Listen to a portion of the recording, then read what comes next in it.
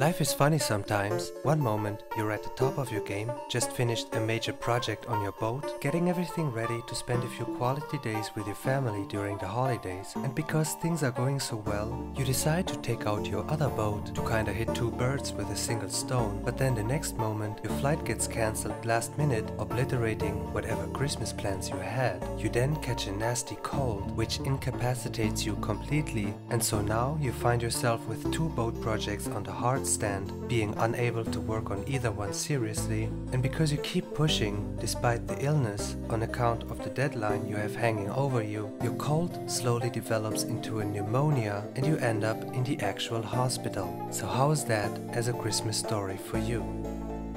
Luckily, I come prepared for such an event, as I always work ahead a few projects, so that now I can show you how I finished some very important elements on the big boat. Let's start by installing the hydraulic cylinder that's gonna allow us to steer the motors. A single cylinder should be enough to steer both my motors, and I'm gonna install it on the port side motor. First, I have to remove that locking bracket.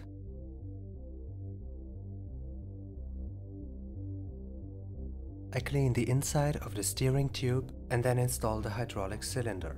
Because I have no idea what I'm doing here, I'm installing the plate of the cylinder at the outermost hole of the steering bracket here, which will turn out to be a mistake later on, but let's not worry about that just yet, because now we have to drill some holes into the stern of the boat in order to get the engine cables through. Here with the first hole, I'm making a big mess because my drill broke mid-hole and I didn't want to wait for a new drill to arrive, so I had to beat it out with the chisel and hammer.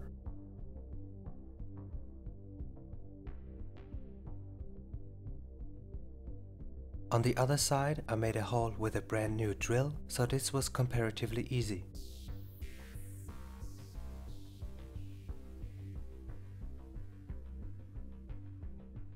And so now I can pass all the engine cables and hoses easily into and out of the boat.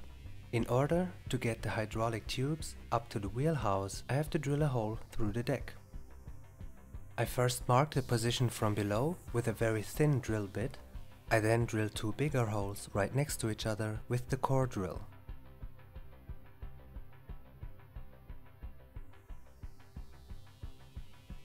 Now I can install the first hydraulic tube and pass it through the deck into the boat. I attach the tube to the ceiling wherever I can.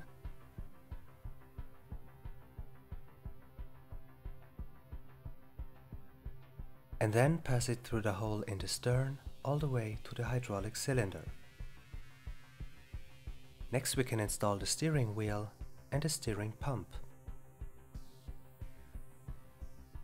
I hook up the hydraulic tubes to the steering pump and install the steering wheel.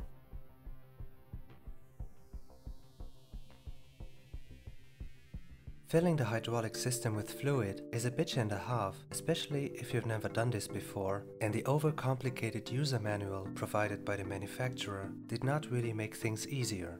In the end, I figured it out through trial and error, the most important principle being that the little plastic tube between the funnel and the pump should never run empty, otherwise you're sucking up air into the system, which you're gonna have to bleed out through the bleeding valves at the steering cylinder, very similar as you would do with the brakes on your car. As the system is slowly filling up with hydraulic fluid, the motor will start to move until eventually you can move it all the way back and forth.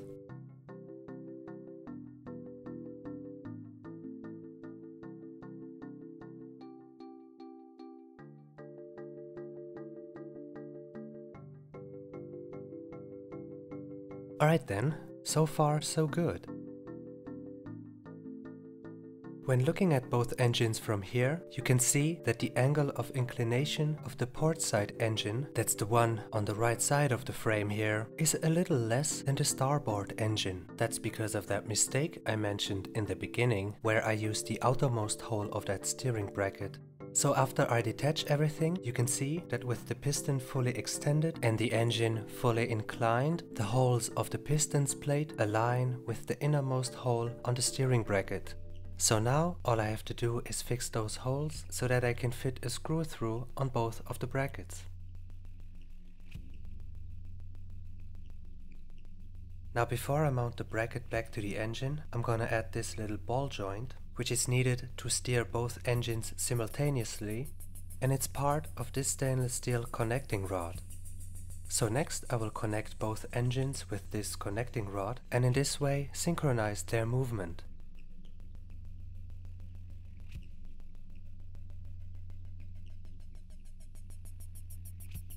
Now let's see if it works.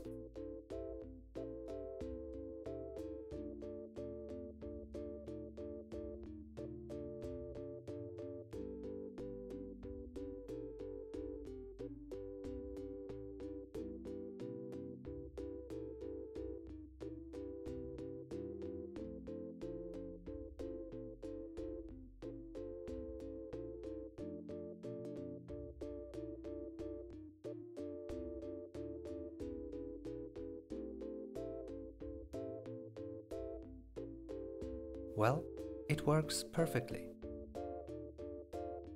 Next I'm gonna install 2 batteries, one for each motor, and then we can test if the power trim still works with this configuration.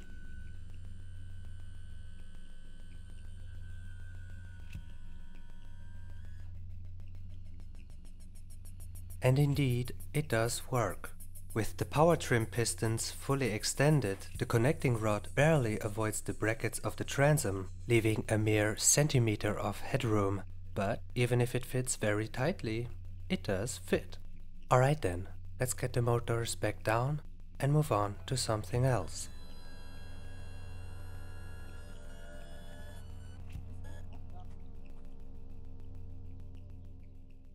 We're gonna stay right here aft of the boat, where it's time to install a service platform, allowing a person to stand between the 2 motors. I'm gonna make use of the existing bolts to attach it on both sides of the transoms. First I'm gonna draw a line that's on a level with the boat, knowing that the boat is offset by about 1.5 degrees. I drilled a hole into an angle profile so that I can bolt it onto the structure as such. I'll do the same here on the other side. And so now I got 4 strong points of attachment for the future platform.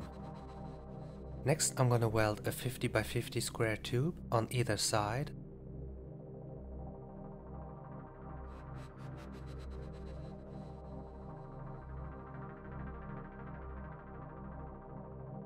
With the 2 square tubes in place, I realize that I won't be able to remove the platform were I to simply weld together the 2 sides into a single piece. So instead, I'm gonna weld these shorter beams only to one side, leaving the other side open to eventually be bolted to the other side.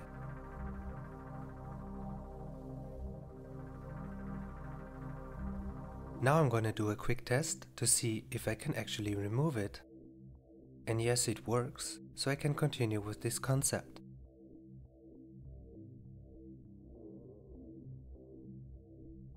I incline the motors all the way to one side to see how wide the platform can be. I then cut a few more square tubes, and with these I'm gonna build 2 wings for either side of the platform.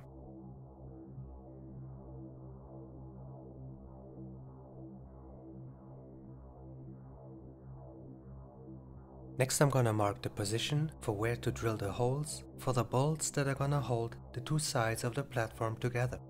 First into the frame of the platform.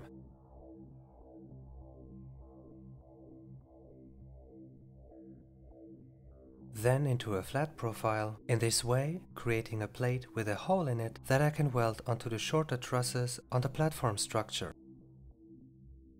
Next another hole into the platform frame. I use a steel tube to get a level surface at which to attach the 2 wings.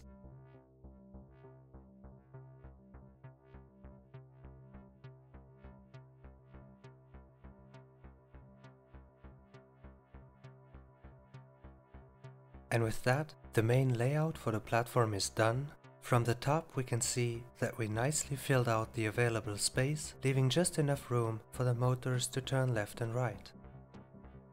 Now I can weld in those plates with a hole in them, for lack of a better word. And as always, I only attach them with a few tack welds for the time being. Now with this next piece, you could think that I made a mistake when choosing the position, as it's slightly offset compared to the position of the wings, but that's actually on purpose on account of the wooden boards that I'm gonna put on the platform later on. Next I'm gonna remove the port side half of the platform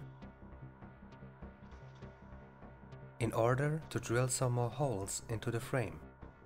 Now I can attach the remaining connection plates and shorter steel tubes in between the two sides of the platform.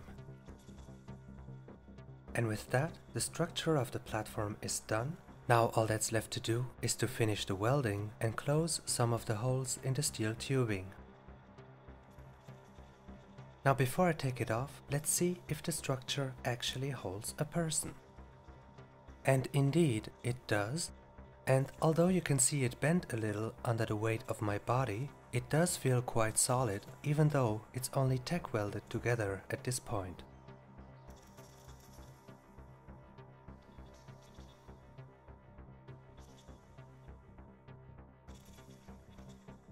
And so now I can remove the entire structure to finalize the welding.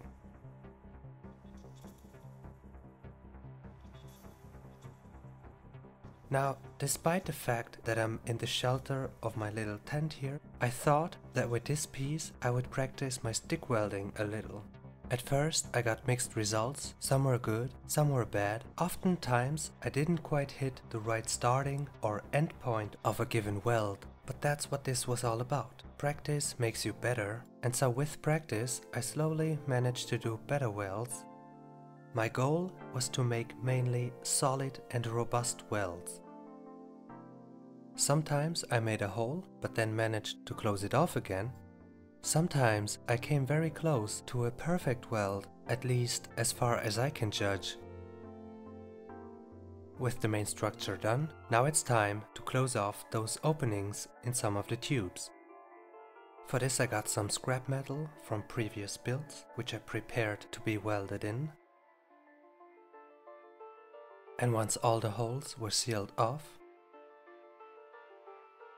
I went ahead and cleaned the entire structure with the angle grinder.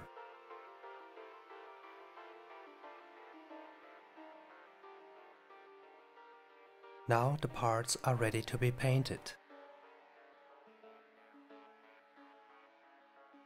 And with that, I can mount them back in place.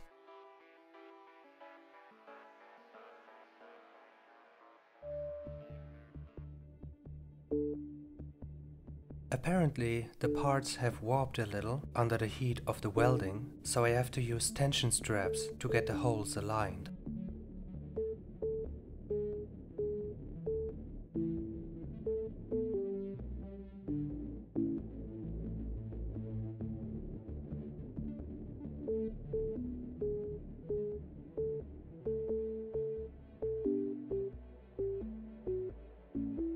And with that, you can feast your eyes on my rock solid, custom fit and completely removable maintenance platform, which may also serve as attachment for a rear bumper, but more on that in a future video. Next time, I'll also show you how I installed this second-hand dual control box, among many other things.